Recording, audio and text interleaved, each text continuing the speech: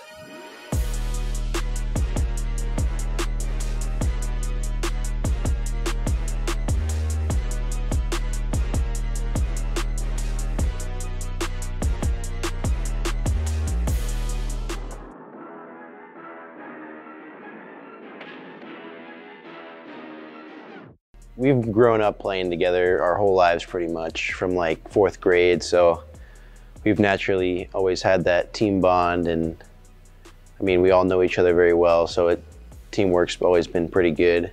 But yeah, it's been going pretty good this season with teamwork and everything. And we've just been competing and playing to get better when it's playoff time, and I think the goal is just to see how far we could get and win it all. I mean, that's always the goal. I mean, we've got what, 7 or 8 seniors this year. So, I mean, everybody looks up to us. So we've been doing our best, setting good examples and show them to work hard and play together. I think having a good team chemistry is the best way to really bring up the energy, the positivity around, and that's what we've been trying to do. The best part about competing is it's just someone new every game. I mean, you're always having to face new matchups and grow as a team in all different areas, and every team exposes something that we can work on for the next game to come.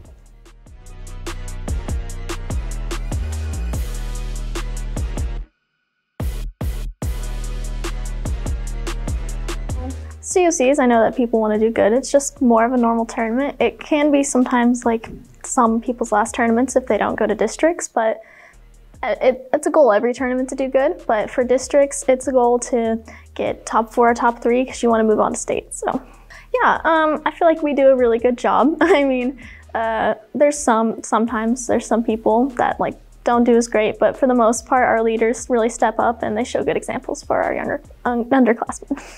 I think the best part is just, I don't know, having fun with it. Like, it can be a lot and it can be stressful, but it's really fun when you just go out there and do it for yourself. And I guess winning's fun too. I'd say the best piece of advice I've gained from my coaches is to not let my losses get to me, because when you lose, it's really hard to keep your head in the right space. It's a really big mental sport, so just keeping it cool and learning from your mistakes and just doing better is probably the best advice I've gotten.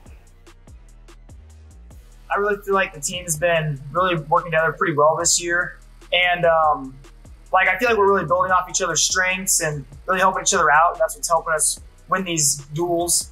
My goals are to win all 3. I'd really like to get my first COC title, be another district champ, and win state this year. I felt my goal is the same, to win all 3. It'll be my first year winning COCs, and I plan to win state this year.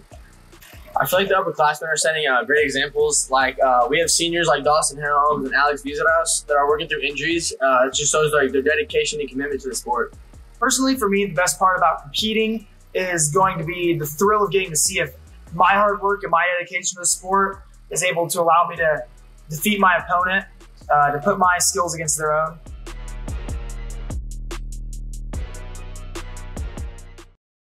Is your spirit ready? Court warming week is on its way. That's right. On February 4th, Student Council will be hosting a neon-themed dance with 80s themed wear all week. The Student Council is also organizing another blood drive on February 16th. To give you more information on these upcoming events, here are some interviews we conducted with some StuCo representatives.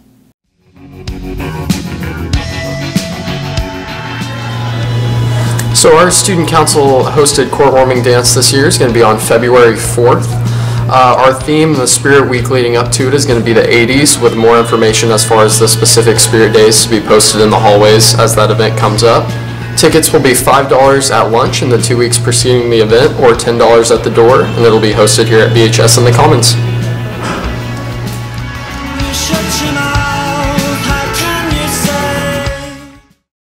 Do you have some time to kill after school? If so, you may be interested in some of our many clubs at BHS. Our activities committee has selected a few clubs to highlight.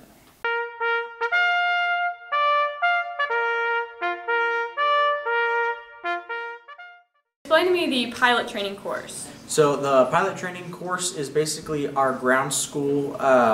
We are very fortunate to be able to do this. It allows us to compete for a pilot slot at the Air Force Junior ROTC Flight Academy.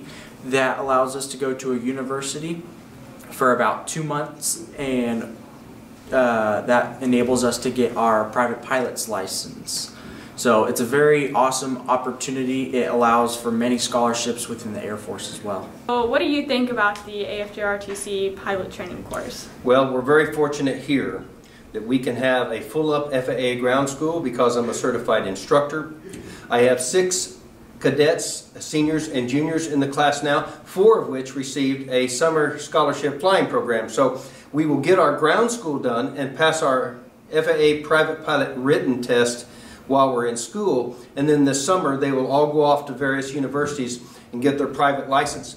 That's a $24,000 scholarship. It also puts them up on the ladder for a possible academy or ROTC scholarship. So it's a great deal for an entrance into the Air Force.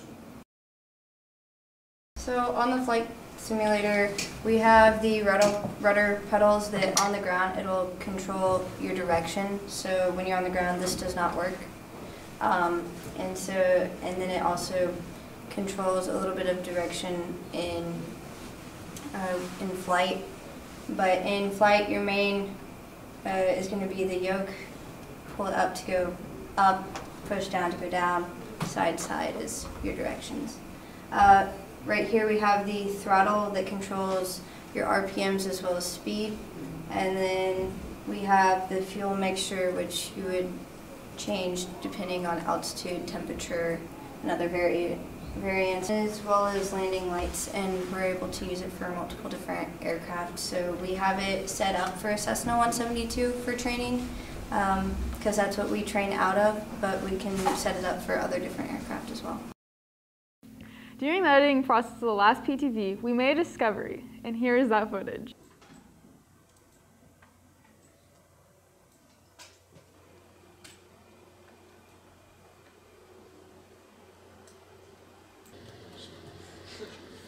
What the?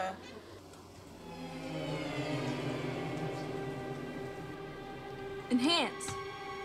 Enhance. Enhance.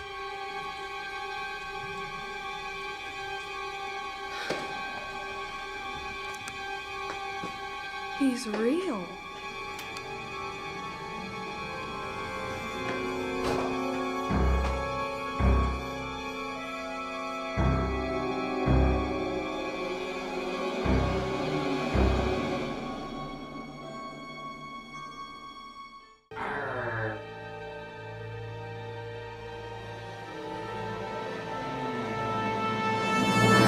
I'm gonna catch you.